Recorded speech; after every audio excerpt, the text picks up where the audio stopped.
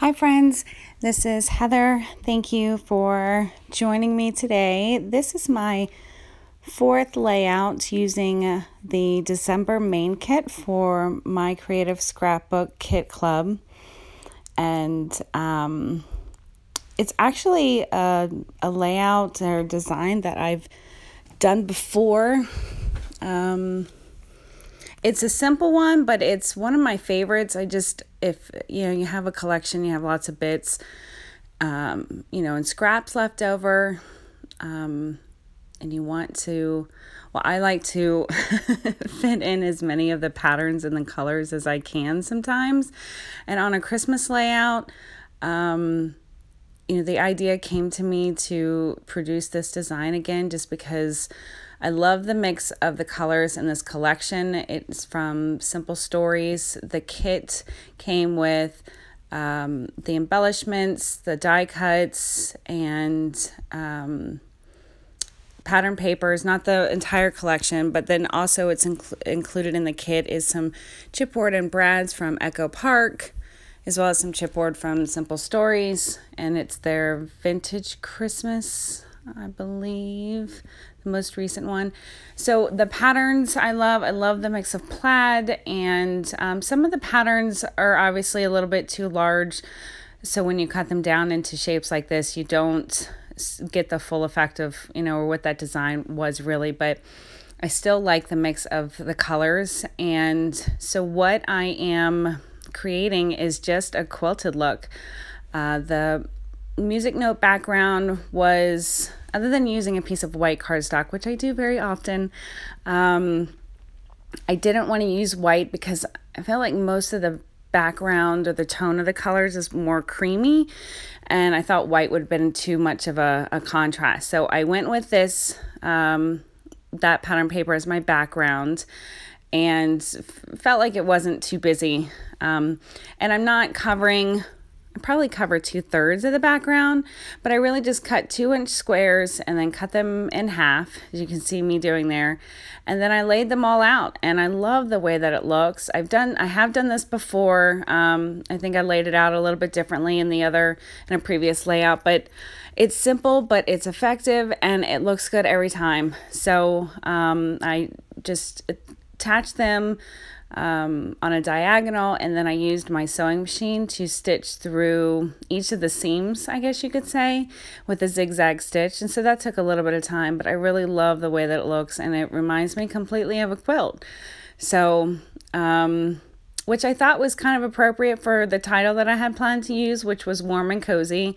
And honestly, it wasn't really an explanation, I guess, of what was going on in the photo, but my girls, it's Christmas Day, and they're, wearing their Christmas sweaters and snuggling up on the couch, so I just thought it all worked together. And you just saw me adding some splatters on the background, and I think even at a few spots on the quilted part of some watercolors.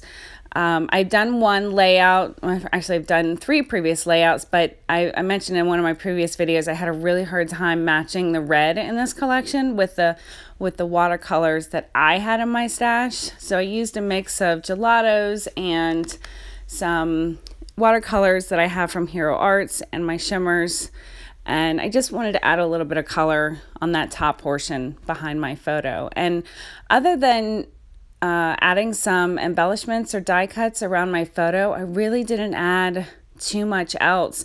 I played around with adding some small bits in the little quilted portions. I'm going to keep calling them that because I don't know what else to call them. But I ended up going against that just because I felt like the pattern and the papers was enough detail for me, and I didn't want to overload it, essentially. So I'm just taking a few of the die cuts from the Simple Stories line. That's, I guess it's supposed to be like holly, but I was just bending up the leaves a little bit to give them some dimension. I do pop up some of the embellishments on fun foam, which I just get from like Walmart or Michael's, and I love using that. So I have a huge stash. If you have not looked for that, you should. It's so inexpensive, and you can cut it to whatever size you need. So in addition to the embellishments around my photo, I am just creating a cluster down the bottom right, just because I felt like I needed something down on the right hand side, but obviously I didn't want to add too much because there was already so much pattern paper. But I just added a couple of die cuts and chipboard, layered them up just in a small little cluster, and I add some hearts and stars, which are always a good way to throw in a little bit more color and a little bit more embellishing without going overboard. I think I've pretty much gone through most of the hearts and stars that were in this collection or in the kit.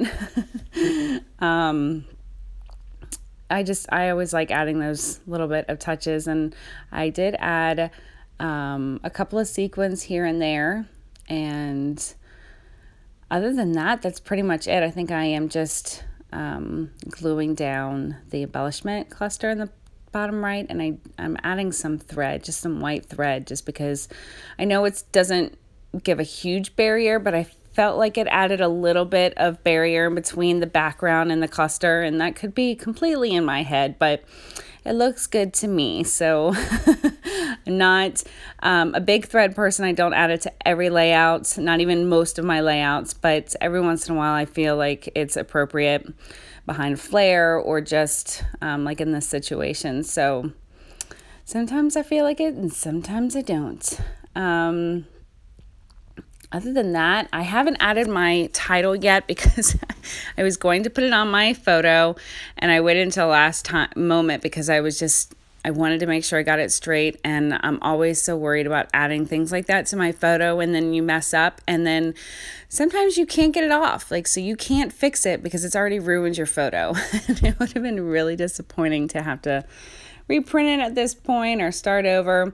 And I also found that in this chipboard words, they're from American Crafts, so there was a 6x12 or two 6x12 sheets of chipboard words and phrases. They're kind of a wood grain, light wood grain, and then there were some little snowflakes there too that I'm going to add a couple. They weren't sticking as well, but you guys, I'm sure you've come across chipboard stickers, alphas. Yeah, they do not stick the best. So I definitely needed to add some glue, and I'm just using my fine line bottle. If you haven't seen that before, it is just a bottle that you can order off Amazon. I think you get a pack of 2. And I add my Scotch Quick Dry glue. I think the name might have changed by now, but I find that most people I watch on YouTube are using that glue. So just search for that if you're looking. And I just transfer it into that bottle, and it takes me a very long time to get through it. I use very little than what I used to, and I get very little dots, just in small spaces. And I love it. I will have a hard time going back to any other liquid glue. So these are the final shots of my layout. I hope you enjoyed it, and I hope you found some inspiration of your own. Thank you so much for joining me, and make sure you get over to My Creative Scrapbook Kit Club and check out their kits. Thanks so much. Have a great day. Bye.